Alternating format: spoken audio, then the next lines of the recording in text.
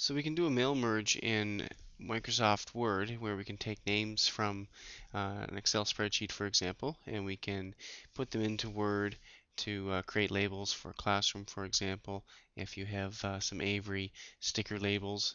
And this is probably the simplest method to actually create a list and quickly get your labels done so that you can print them off as quickly as possible.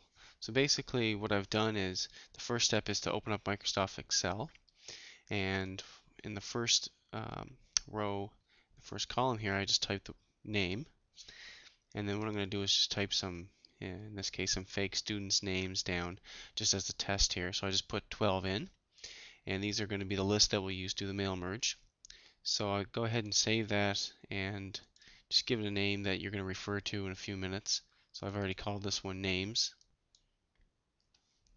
And then we're going to open up Microsoft Word, and we're going to actually do the mail merge so we can create some labels.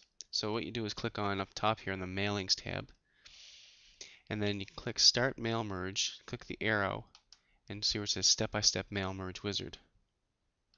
So in this case we want to do labels, so over here I'm going to click Labels, and then we click Next. So what we can do is choose our labels here.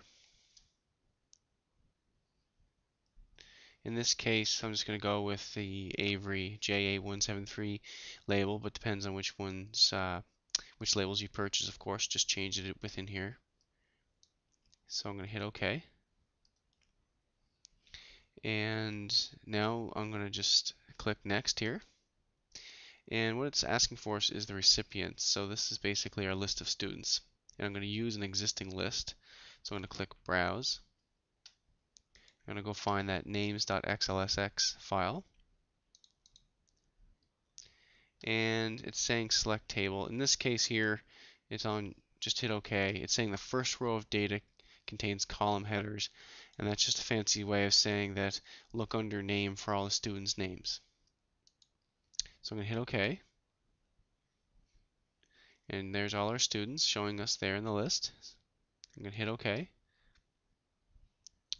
And I'm going to click now down below here, click Next, Arrange Your Labels. And this is where I'm going to hit Address Book. And what this is going to do is basically insert the student's name onto the label just like it is here. So I'm going to hit OK. Now we put it up at top here. I'm going to just adjust it. So this is how I want basically the students' names to appear on the label. And I'm going to say update all labels over here.